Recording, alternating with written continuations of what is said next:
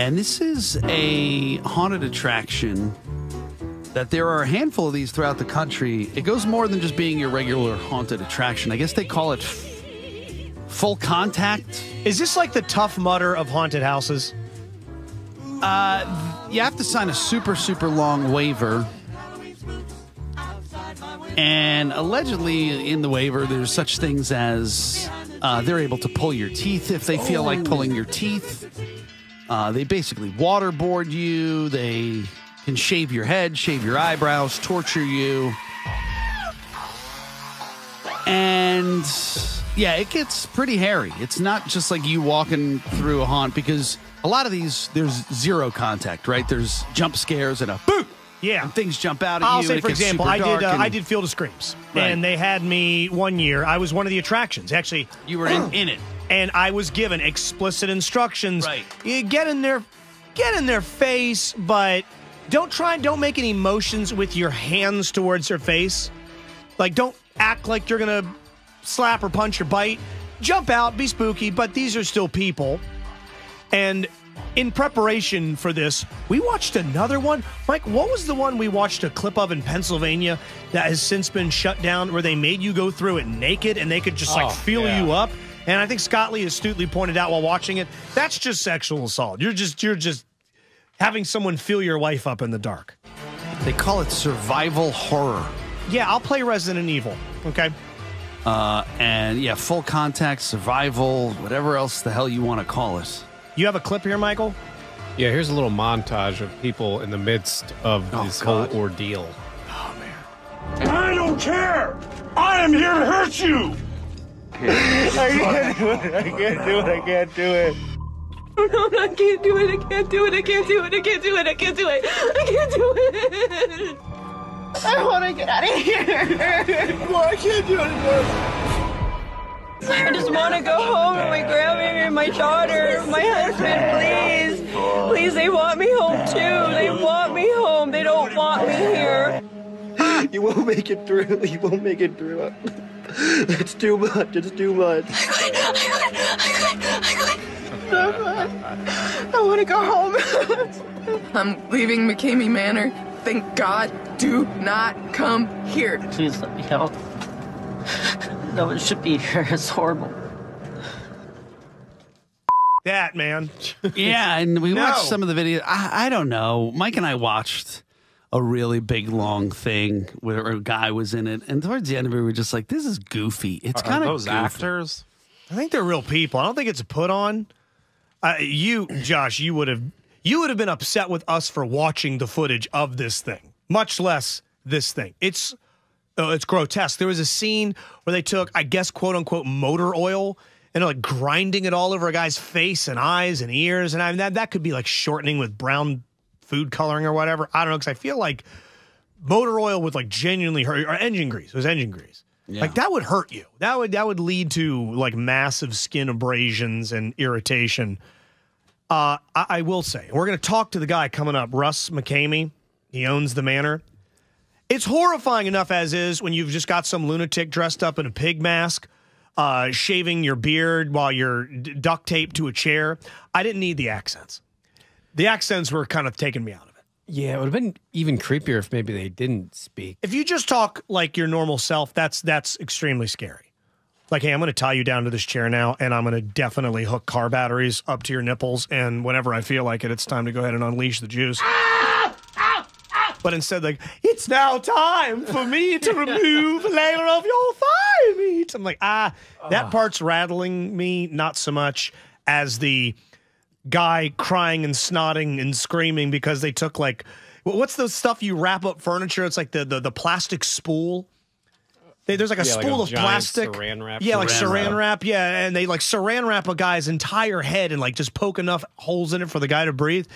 At that point, your old Cockney English accent isn't needed. I'm panicking enough as is. From their frequently asked questions from Mckamey Manor, we're talking about Mckamey Manor. Mm-hmm. It says, what type of attraction do you have? It says 10-plus hour extreme attraction. I don't think it's 10-plus hours. A 10-plus hour extreme attraction in which you must meet the requirements. Reservation are required due to the intense nature of the experience. Not your typical Boo haunted house. You have been warned. Then it also says, how long does it take to go through? Depends on how well the guest does. Will the actors touch us or can we touch the actors? Yes, the actors will come in contact with you, but you cannot touch the actor or props. Can we be thrown out of the haunted house for any reason? Yes, we do not allow foul language, pushing, vulgar behavior, weapons of any kind, smoke, alcohol. Where was the other one? Can you be injured during the haunt? You must be in excellent health to participate in the extreme tour. You will incur very physical and mentally demanding environments. Jeez. Make sure to follow the. It's all jacked up. I can't really read it, but it's like it's extreme. It's extreme, and I don't know, Mike. What did you think when we watched it? Because you and I both had kind of the same feeling towards the end of it. It just was like ridiculous. They're just like splashing stuff on you, and there's one where they like tie you up and handcuff you and throw you like in a meat locker. And they close like the meat locker, like one of those freezers with where the lid opens. Oh, God. And they throw you in the freezer and they close the lid on you. Or they push you into a drainage ditch. And I did see them put like tarantulas on a woman's face and cockroaches. And that would definitely, I could definitely not do that. But yeah, a lot of it just seemed like they're like bopping them in the head with like batons and smearing like what looks like blood all over their face. And a lot of it's just weird. Yeah, we were getting tweets about it. Ariel says, oh man, sign us up. Ariel, I love you. I love Tim. You don't make it out of the parking lot for this thing. And who are the people that are signing up for this? And what does it say about them? Yeah, I want to see. I'm trying to find the clip that I heard Joe bring to the program where it was the guy, I think it was this guy, Russ, talking to a woman. He was like berating her. Why'd you even come here? You had no business being here. I told you not to sign up. You should have never come here. He's like, I wanted to see how far you could push me. I wanted, like, this is her. She's unwell. We have the owner of Mckamey Manor, Russ Mckamey, on the phone. Good morning, Russ. What's up, guys? How you doing? Terrified. Good. Now, this time of year, we work in radio, and then there's a lot of advertisement that comes flooding into the station this time of year of haunted attractions and haunts all around the Maryland, Delaware, Pennsylvania area. Everyone's the scariest thing you've ever been through. It'll change your life. You'll have to stretch out on a psychiatrist's sofa at the end of it. But then there's you. Yeah, Russ, yours goes a little bit further. How do you describe it? What is it? What do you consider it? It is probably it's a survival horror boot camp experience where you actually live your own horror movie, into where literally for real I give each contestant, this is legit, I give them $20,000 when you start the tour, and if they can get through it, then whatever they keep at the end of the game, it's theirs. They keep the money. So they give you money back or something if they want you to stop doing something? Is that how it works? Yeah, exactly. So it's like a game show. So if you can't complete an assignment or a task, the haunt's broken up into things called tasks, stunts, or breakers. And if you can't complete those, then I take away $500. And if you can, then you're coming out with $20,000. So it's pretty cool. All for the admission of dog food. Literally, a bag of dog food gets you into the tour. So it's pretty crazy. Yeah, apparently there's a greyhound rescue tied in with that, and that's where all the dog food goes to. Well, it used to be Greyhound Rescue in San Diego, but now we're out here in Tennessee. Now it's just helping out a lot of homeless animals. Unfortunately, there's a lot of dogs out here that roam free, and so we just kind of take care of all the dogs we can find. Wow, Russ Mckamey joining us on the phone here, owner of Mckamey Manor. It is a survival horror haunt experience. And Russ, what's your background? What makes you so good at this? I hypothesize you're like someone that Delta Force would use to interrogate someone, to make some insurgent crack to get information. How did you get so affluent at this? Well, I was in the military for 23 years, and my specialty, I was called the counselor, and I used to work at what they call black sites. I don't know if you know what a black site is. It's where okay, so my specialty is mind control, hypnosis, medication and things like that. So, yeah, that's my background, and that's my ace up my sleeve is the hypnosis, for example. So it's really difficult to get through this place because, people think, you can't hypnotize me, Russ. I go, well, okay, but I'll do it without them even knowing it. Hey. And I'll sit them in a kiddie pool at 3 inches of water and tell them there's a great white shark in there with them, and they'll be freaking out thinking there's a shark in this little kid's pool. So it's difficult to get around that. We're talking to Russ Mckamey, Mckamey Manor, which is basically a full contact haunt, that game show type thing. And it's open on the weekends year round. Only a few people get to go through every weekend. There's 2 locations. How do you monitor the location you're not at? Well, no, it's actually just one location. I mean, we go to different areas. So Okay. It starts in Summertown, Tennessee, and then I drive you around to various locations in Tennessee, and then if you do well enough, then I take you to the Big Boy Show, which is in Alabama. So I'm your little taxi guy. So I'll drive you around and bring you back to where you need to be. So that's how that works out. So you start with 20 grand. So weird. And throughout the day and the night, and challenges break people, and they cut you off 500 to stop or to move on. What's the most anybody's ever left with, if anything?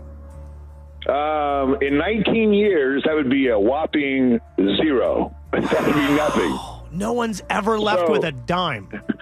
Not a dime. So in 19 years, let's just take this new location, the new spot since we've been here in July of last year, and nobody's lasted 0 seconds. Not 0. So the record right now, if someone comes here and they last 1 second, they are the grand champ. No one's lasted a second yet. I'm so confused. Yeah, wait a minute. How do you not last a second? I mean, just by setting foot in the door, I think a second would tick by. What's...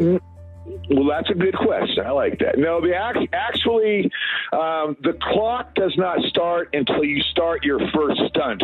So you get here at 10 o'clock in the morning, and we do the contract. We do a lot of silly games, things that I evaluate you on. I need to find out where you're at mentally and physically so I know what I can and cannot do. Gotcha. But I actually want you to succeed.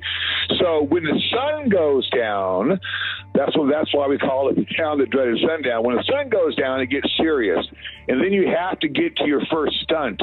But people freak out to such an extent before that it's just game over. And it never fails. It's always the same thing.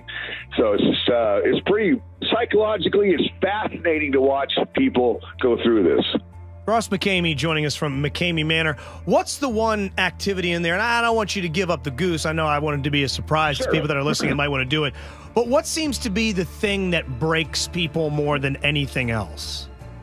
Well, there's literally thousands of things to do. You can spend 10 days here and never do the same thing. But I guess an example of something that's fun to do is a stunt called Oblivion and Spectrum, which is a 200-yard underwater swim. It's in a maze, but you're swimming with live caimans. A caiman is an alligator. And they will bite you. One in particular, his name's Ralphie, and Ralphie is very aggressive. And so those are the kind of things you're going to do. You're not worried about them drowning? Is there it's underwater, and is it covered? I mean, is there room for air? You need to really, that's why I have to evaluate you beforehand, and I do tests on you to find out how long you can hold your breath and other things. So it is dangerous. I don't know, Russ. I'm just sitting here trying to process all this. I know you say it's been 19 years. We just damn heard about you. We didn't know it was 19 years. And I guess, I don't know. It doesn't see, where does all the funding for this come from? It just comes from, my Navy days. And I'm, bottom line, I'm just an entertainer. I'm a comedian, a singer, a wedding guy. I just like to entertain and put on a big show. Russ? And I just kind of fund it myself just out of my Navy retirement. So I'm not a rich guy. I don't make any money at this at all. It's just something I like to do to entertain the folks. What happened to you? Yeah, why, dude? What happened to you? What happened to you, Russ? It's like putting on a big play. It's just like, the old Judy Except Garland, with Mickey Kamen. Rooney. There's no Kamen in plays. There's Hey, no let me live ask you Kamen in this. plays. Somebody sent us a copy of what they claimed was the contract, and it says that you're there in the contract that you're signing the right away that you can pull someone's teeth without Novocaine. That is true. That is true. But you also see, now here's the thing. I'm not going to pull anything. I don't lay a hand on you. In fact, there are no actors. It's just you against me. So it's your brain against my brain. Can you not let me get inside your head? Because you're going to do everything to yourself. I'm not going to do anything to anybody. But I have the control. I have the magic that I can make people do some crazy things, and that's where it gets really difficult. So it's just you against little old Russ. I mean, how tough can that be? It sounds horrifying. I mean, if you want to follow him on Twitter, @Mckamey Manor, and even in the bio, it says, come prepared, and seriously, you really don't want to do this. You're actively telling people, turn around. You're not capable of this. The website, McKameyManor.com. Just do a Google image search. It's just insane. It's so insane. God, it's the laughter. God, your laughter is unsettling. Russ. Oh, man, I hate that laugh. Russ, we appreciate you taking the time, man, talking to us. I wish you good luck, but you sound like you don't need any. You're undefeated. Undefeated. Oh, there he goes. That is the most I can't make unsettling. heads or tails of this crap.